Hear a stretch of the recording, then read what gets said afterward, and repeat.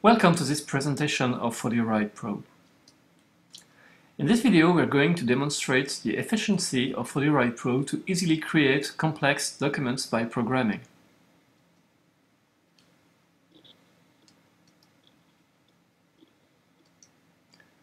As an example, we are going to build a brochure for a painting exhibition.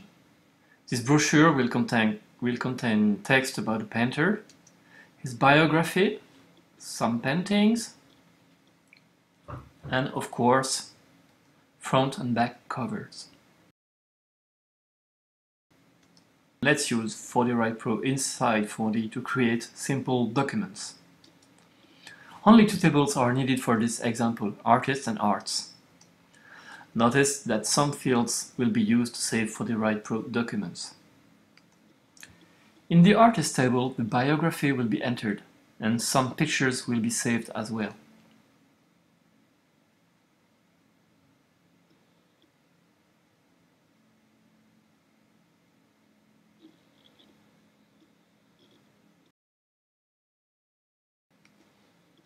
In the next table, pictures will be saved as well as comments.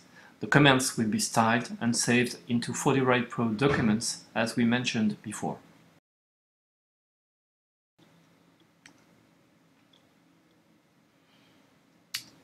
And now let's focus on programming FolioWrite Pro. We have a blank page with a header and a footer. Using a template is very easy. The cover will be very simple, the author's name and the title of the brochure. These values are in the artist table. So let's insert these fields with the set text and set attributes commands.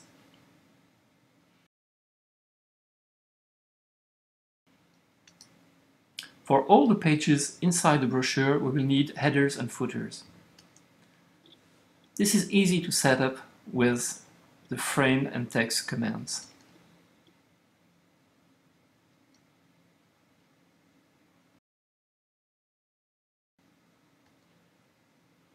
Once the headers and footers have been defined, let's insert the biography of the artist. This text has already been entered in the artist's record, so we just have to insert it in the current document.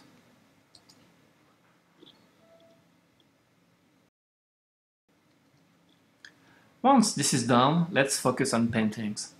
These paintings are saved in the database. Just a reminder, picture fields were used for the paintings and object fields for FolioWrite Pro commands. For really nice pagination, we insert a table in the document.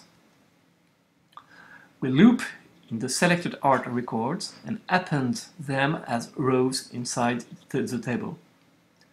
As long as cells can contain any kind of data, it's easy to alternate text and pictures.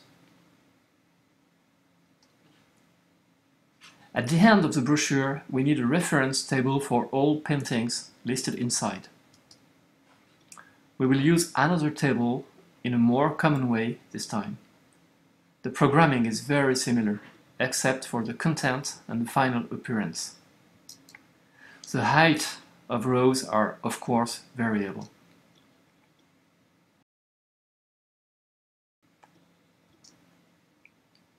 The editor has requests a photograph of the painter and a resume on the back cover.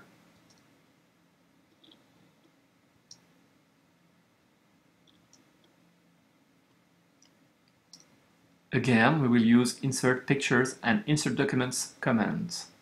This is really simple and easy. A picture can be added in the background of the front cover.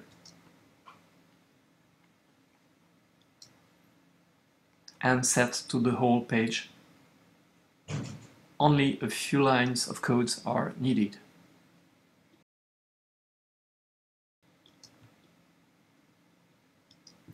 Building a document is really quick and easy thanks to FolioWrite Pro, which really deserves the Pro label. Thanks for watching this video.